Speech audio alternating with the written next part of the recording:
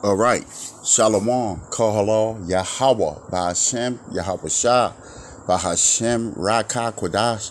Double honors to the elders and apostles of Great Millstone. Shalom, salute to the hopeful elect. This video is not going to be too long. I'm just going on a spirit.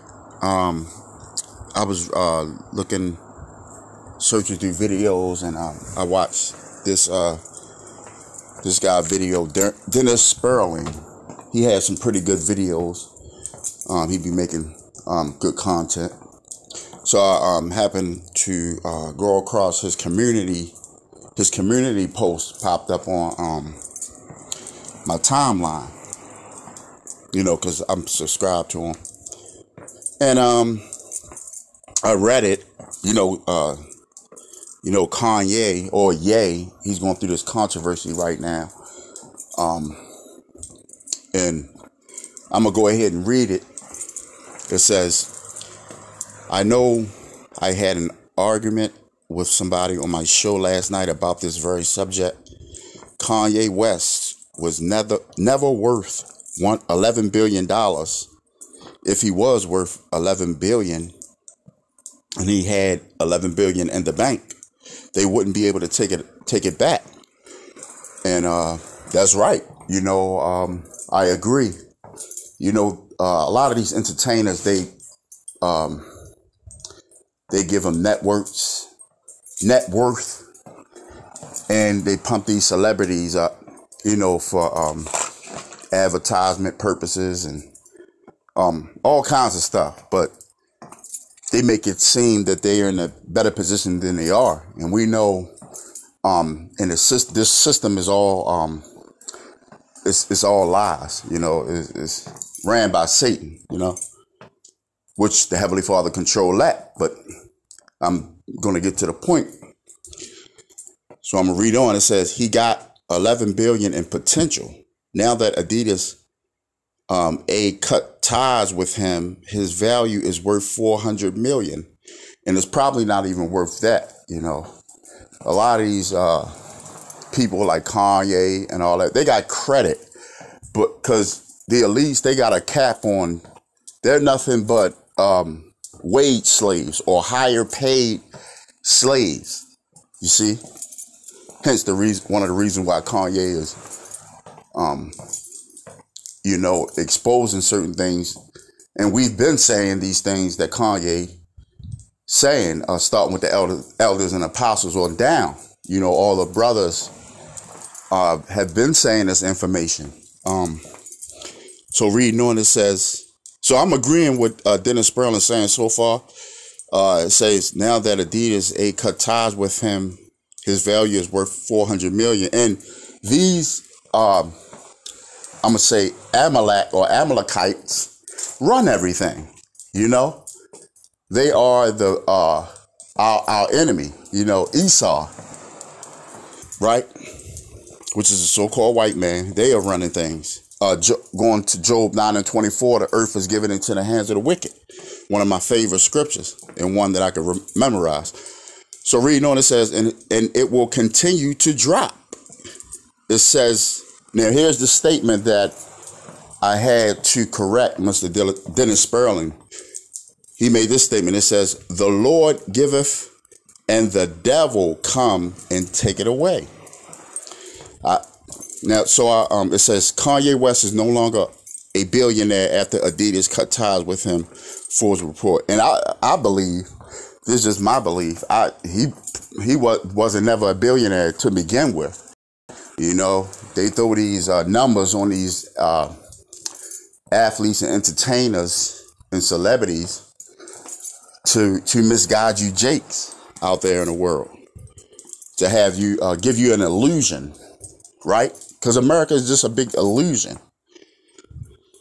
So it says Kanye West is no longer a billionaire after Adidas cut ties with him, Forbes report. So I left a comment to Mr. Dennis Sperling. You know, we defending the gospel, you know, and it's all well and done, you know. I have nothing against Mr. Dennis Sperling, but we are defenders of the gospel. So if an issue come up, we have to correct it. Lord willing, we are the men of the Lord. So I left a comment. I said, sorry, Dennis, but I have to correct you on your statement. It says, you said the Lord giveth and the devil taketh away. Now, to an extent, I know his meaning, but we got to be a little bit more specific, because people out in, especially in the Christian world, they think that the devil have authority to do what the Heavenly Father go against his will. And that's far from the truth. As I was raised in a lot of other people was raised in these Jehovah Wickedness or Jehovah Witness camps, or Christian churches, Catholic churches, Roman Catholic churches, all that ideology, the Mormons, all that, all the church. You see a church on every corner in the hood. So, they will have you think that Satan actually is opposed to the Most High, and that's false. And I'm gonna prove it as I bring out these scriptures. I got a couple scriptures lined up. So I left. I said, you said the Lord giveth and the devil taketh away, but the scripture says the Lord giveth and the Lord take away. Satan can't do anything without the Lord's authority. And I left a scripture. This is 1 Samuel chapter 2 and verse 6. It says, the Lord killeth and maketh alive. He bringeth down to the grave and bringeth up. Listen to this. And here's the point. It says, the Lord maketh poor and maketh rich. He bringeth low and lift up. So, yeah, so I left that comment to correct Mr. Sperlins. So I got some scriptures lined up, a couple more scriptures to back up what I'm saying in the article. So I'm gonna go to the blue letter. All right, I'm at the blue letter.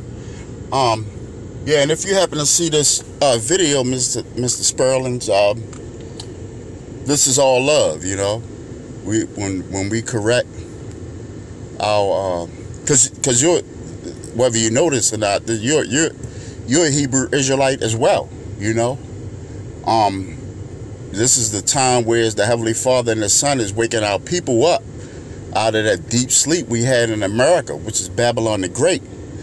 The so-called blacks, Hispanics in America are the true biblical Israelites, Hebrew Israelites. You come from the chosen vessel of Abraham, Isaac, and Jacob, the stock, the seed, So you're part of that flock too if, you wake up, because the scriptures say that 2/3 of Israel will be destroyed, but the elect will be delivered, So our nation is rising up, but a lot of us are going to be destroyed.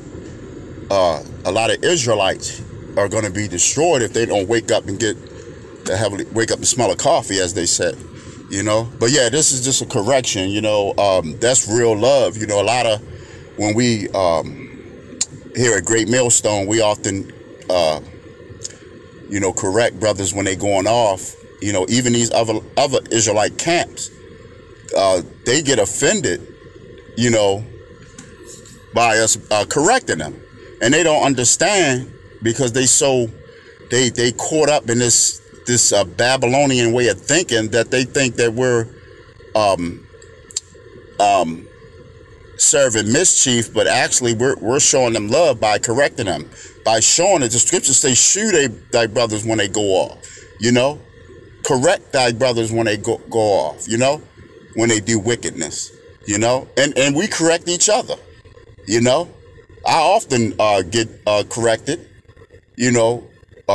how you said, rebuke or approved, and that's love. That's a brother. If a brother see me going off and he correct me, he say, hey, pull me to the side. Hey, man, you something so, or so-and-so. Oh, that's brother showing me love because I'm going off, and he's correcting me. He's showing me, hey, look, so-and-so. Oh, the water. Thank you, brother.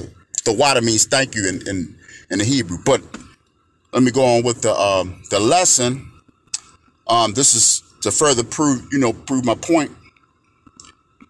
This is Ephesians 1, and I'll start at 9. It says,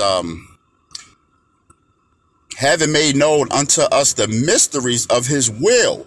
See, because for a long time, we was raised in the Christian churches. We didn't know the Heavenly Father's will. We didn't know anything about the Lord. That he's a so-called black man, that he's the one that put us in captivity and slavery because we was going off, that he's set the kingdom up for us, the kingdom to come, that we're going to be the rulers and the kingdom, the elect. We didn't know that. We just thought God was white and we were cursed black and so and so and so and so. And Satan, the devil, is the one that, which Satan does, he's set up as an angel on the left-hand side of the Heavenly Father, but it's still his will. So having made known unto us the mysteries of his will, according to his good pleasure, which he had purposed in himself. It says, having made known unto us the mystery of his will. See, it was a mystery, but now we know, according to his good pleasure, which he had purposed in himself, that in the dispensation of the fullness of times he might gather together in one all things in Hamashiach, both which are in heaven and which are in earth, even in him. So the Heavenly Father and his Son control the things that are done heaven and in earth and in heaven. So it says, in whom also we have obtained an inheritance, being predestinated according to his purpose, according to the purpose of him who worketh all things after the counsel of his own will. So that says all things. So the Heavenly Father, which is Yahweh Ba'ashem, Yahweh Shah, control all things. Matthew 10 and 28. I'm going to go to 10 and 28. It says, and fear not which kill the body, but are not able to kill the soul, but rather fear him which is able to destroy both soul and body in hell. And that hell is talking about, that's another lesson, but that's talking about what we are enduring on earth.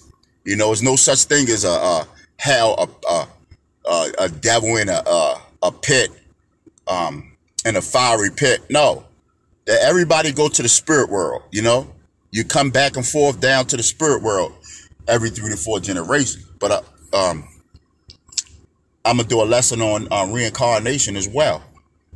But you carry out your judgment on earth. Reading on, it says, are not 2 sparrows sold for a farthing, and one of them not fall on the ground without your Father? See, so a sparrow, I believe, is a bird, will not go to the ground without the Heavenly Father sanctioning it. See, so he controls the birds and every little element out there. Listen to this, verse 30. It says, but the very hairs on your head are numbered. So think about it. It's already billions of people, right? So the Heavenly Father and his Son has to be out of this, which they are out of this world. But the information and the glorious and the power is so beyond our thought, we can't even comprehend it.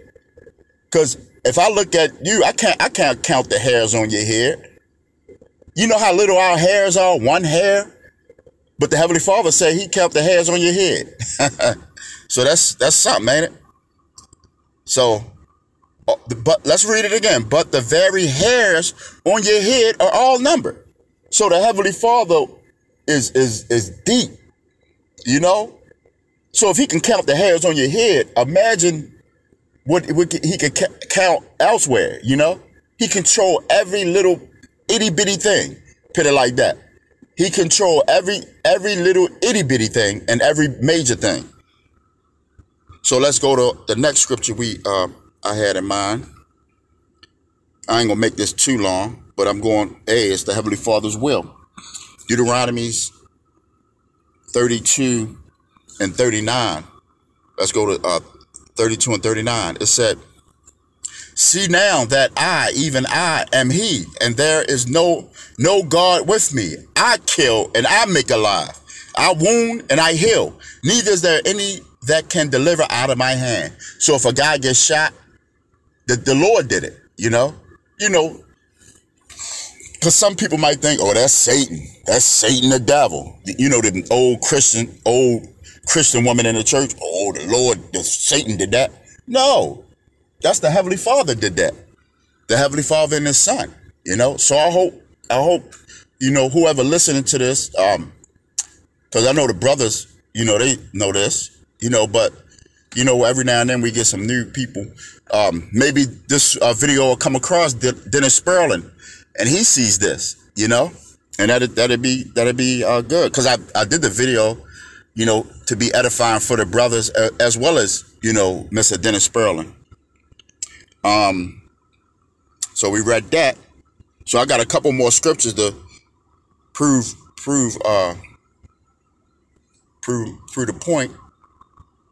Isaiah 66 and 16. It says, for by fire and by his sword will the Lord plead with all flesh, and the slain of the Lord shall be many. So what I was talking about earlier, how the Lord is coming back to destroy 2/3 of Israel, that's what it is. You know, just backing that up. So I got one more scripture, and then I'm gonna close it down. This is Isaiah 40, one of my favorite scriptures, Isaiah 45. I wanted 45 and 7. Isaiah 45 and 7. Here it is. Listen to this, brothers. It says, I form the light and create darkness. I make peace and create evil. I, the Lord, do all these things. So Satan don't control a damn thing. It's the Lord. Now, can Satan do things? Yeah. If the Lord will it, if the Lord allow him to. Satan can't do nothing that the Lord didn't want him to do. And that goes for us as well. We can't do nothing that the Lord ain't want us to do, because we're under his will. You know, everything is under the Lord's will. So if you do if you get out your bed, that was the Lord's will. If you fall, that was the Lord's will. You know? So I hope this was edifying to the body. I hope if Dennis Sperling saw this, I hope this was edifying. I hope this edifying to the elect, most of all. I hope this was edifying to the elect, because it's all about the elect. That's what a lot of people don't bring out. The elect. All right. So till again, shalom.